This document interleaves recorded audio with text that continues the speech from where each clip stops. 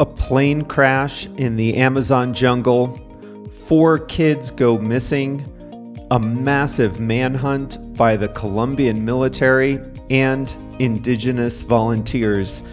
Here's how this incredible story unfolded. Hi everyone, I'm Jeff, and this is Plain English, where we help you upgrade your English with current events and trending topics.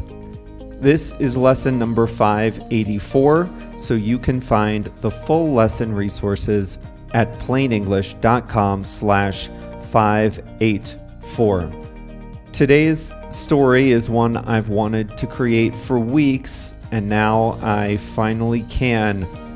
On May 1st, a plane crashed deep in the Amazon jungle.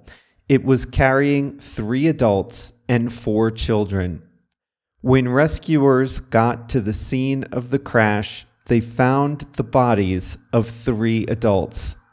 They had been killed in the crash, but the kids were missing, and that meant they were potentially alive, lost and alone deep in the Amazon jungle. It's an incredible story.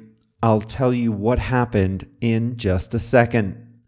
In the second half of the lesson, we'll talk about the English expression no trace, and we have a quote of the week. Let's get going.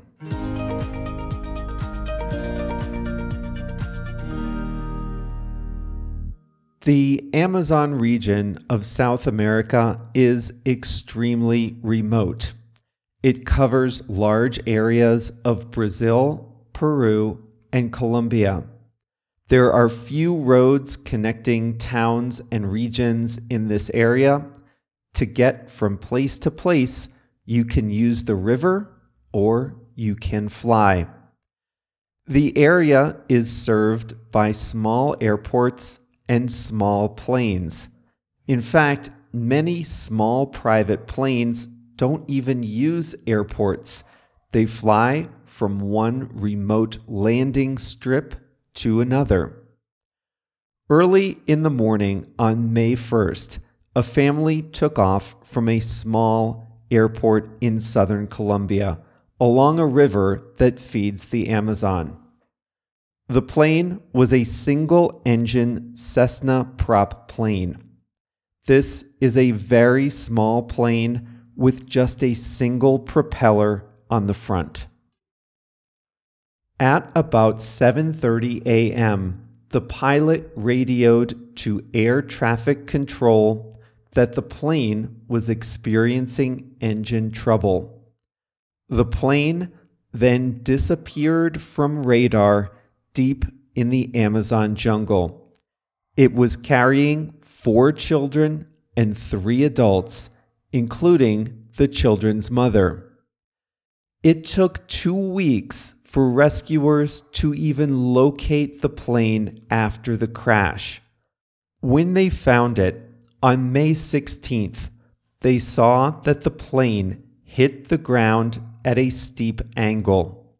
The front part was more damaged than the rear. They found the bodies of the 3 adults on board, but there was no trace of the children. This set off a massive manhunt in the most impossible conditions. The region is characterized by thick, dense forest. There are few clearings. It goes without saying there are no main highways and that transportation is very difficult. Wildlife is dangerous. Jaguars and poisonous snakes prowl the jungle. In the initial days of the search, rescue teams found clues that the children had survived the crash. They found a bottle, a partially eaten piece of fruit, diapers, a pair of scissors, and small footprints. But they suspected the children were on the move. That made the search all the more difficult. If the children were moving, then it was possible that they would move into an area that had already been searched. Rescue teams came up with an idea. They got the children's grandmother to record a message to them, imploring them to stop moving and assuring them that help was on the way. Then they blasted the message from helicopters circling the area. They used powerful speakers that could project sound for about a mile. On May 17th, soon after the search for the kids began, Colombian President Gustavo Petro tweeted news that brought relief to a country captivated by the rescue mission. The children had been found alive, he said. But he spoke too soon. The information was false, and he deleted the tweet. The search continued in the air and on land. On land, soldiers worked alongside local indigenous volunteers and specially trained dogs to find the missing children. From the air, planes and helicopters dropped boxes of food and set off flares to illuminate the area for teams on the ground at night. The search initially focused on a 5-kilometer radius from the crash site, but eventually covered an area of over 300 square kilometers. The children, if they were alive, were facing almost impossible odds. The oldest was 13 years old. The youngest, 11 months old when the plane went down. He would have spent his first birthday with his siblings in the dark forest. The others were 9 and 4 years old. How could they possibly survive? What would they eat and drink? How would they protect themselves from predators, from snakes, insects, jaguars, and more? As the search went into its second month, some began to lose heart. The size of the rescue team diminished, but 2 factors kept hope alive. The first was that the children were from the jungle. This was their territory. They were members of the Huitoto indigenous community. The oldest, at 13, would have had some knowledge of how to survive in the jungle. And the second reason for hope was that no bodies had been found. Rescuers thought that if the children had died, they would have found their bodies. But the children, he thought, were on the move, making it that much harder to find them.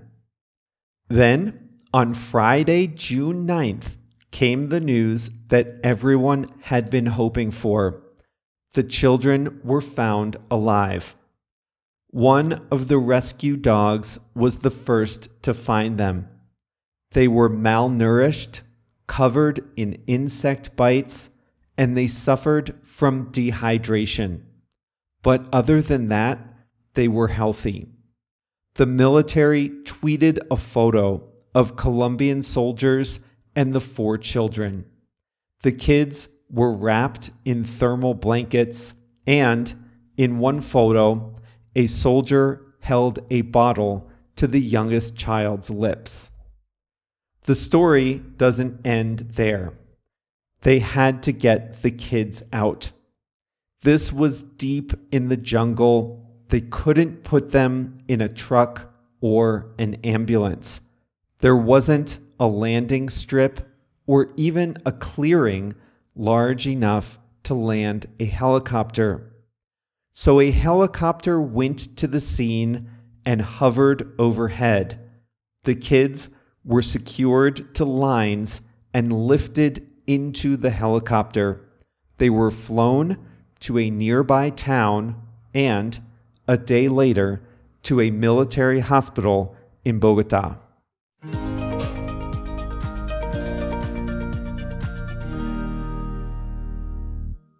I was captivated by this story, and I checked my phone every day after I heard about the search, hoping that they'd be found alive. This is just an incredible story of survival, first of all, but second, of a search and rescue mission that was successful against all odds. It reminds me of lesson 66 when we talked about a boys' soccer team that was trapped in a flooded cave in Thailand, and rescuers were able to get them out after 18 days. This incident might also shine an uncomfortable spotlight on air safety in the Amazon. The plane that crashed had also been in a previous crash in 2021. People who fly in the area say that plane crashes are disturbingly common in this remote region.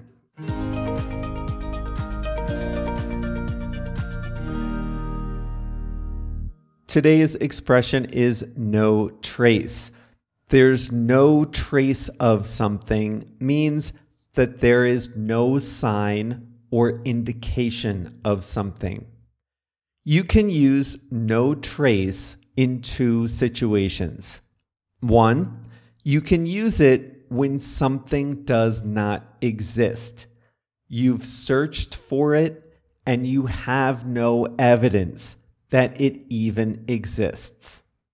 The second way to use it is when you're searching for something and you think it exists, but you can't see any clues about it. There's no evidence, but you think it exists. And that second way is how I used no trace in today's lesson about the search for the missing kids in the Amazon jungle. A plane went down. It was carrying 3 adults and 4 children. After 2 weeks of searching, rescuers found the wreckage of the plane. In the wreckage, they found bodies of 3 adults. They were in the front of the plane, the part that hit the ground the hardest. But there was no trace of the kids. That means there was no evidence of them. There were no signs of them. Their bodies were not found. Parts of their bodies were not found. There was no note, no sign, no signal, no recording, no evidence of where they might have been. There was no trace of those kids. And that set off a frantic search, which ended with happy news many weeks later. Imagine you come home one day, and I hope this never happens to you, but imagine you come home and find that your house has been robbed. Someone has stolen valuables from your house. One thing you might look for, or police might look for, is a sign of forced entry. Forced entry means, did someone break a window? Did someone knock in a door?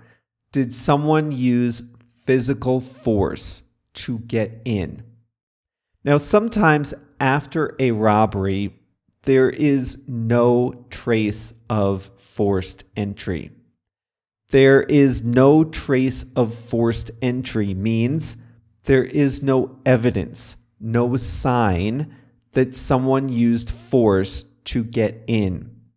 So maybe the door was unlocked, or the thief had a key, or something else. If you go to national parks in the United States, you might see a sign asking you to leave no trace that you were there. That means when you walk out of the park, you should leave no sign that you have even been there. You should leave the park in the same condition, or hopefully better, than you found it. That means don't leave trash, don't take things home with you, rocks, minerals, plants, flowers. Don't trample on the vegetation. Don't kill animals. Leave no sign, no signal that you were even there. Enjoy it, but when you leave, make sure it's in the same condition that you found it. I don't recommend it, but if you take cocaine or other party drugs when you go out at night, the safest thing is to test the drugs for fentanyl. That is unfortunately something you have to do now. You heard in lesson 551 that producers of drugs are including cheaper fentanyl in the mix, but if there's too much fentanyl, it can kill you, and it is killing a lot of people. The safest thing to do if you are going to use these drugs is to use a test strip that looks for the presence of fentanyl. If there's no trace of fentanyl, the strip will come up negative, and that's a good sign. Taking the drug isn't exactly healthy, but at least there's no trace of fentanyl in there.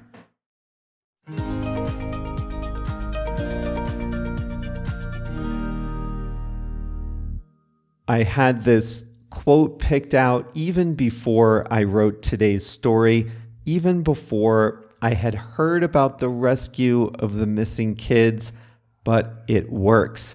It's a quote posted on the main tennis stadium in Paris. I saw it while I was watching the French Open tennis tournament.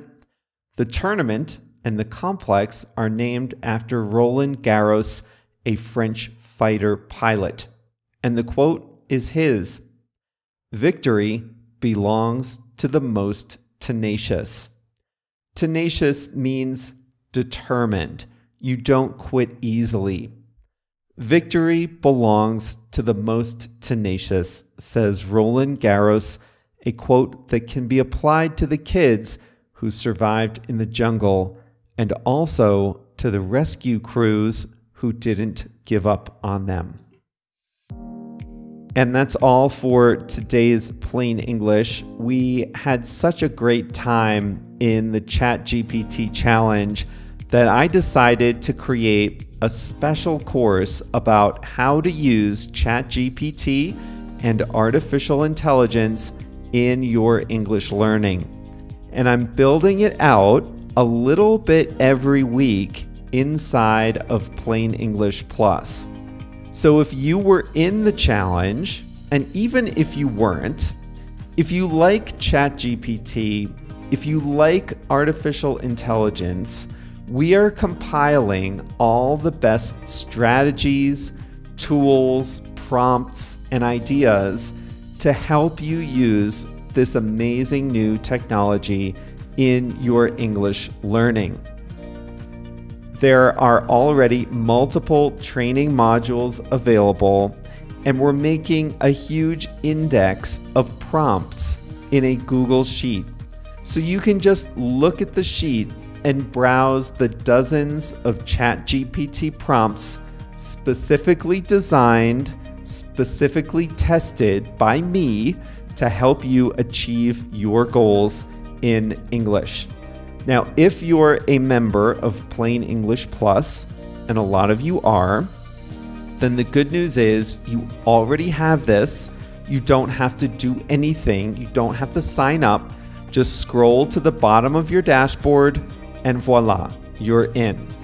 If you're not a member of Plain English Plus, that's okay too. You can sign up at plainenglish.com/plus, Plus, and you'll get access to all the modules we've released and all the future content that we put out while you are a member. And you'll have access to it the minute it's available. So check that out, the new AI for Learning English course inside Plain English Plus. Join today if you're not a member, plainenglish.com/plus, Plus.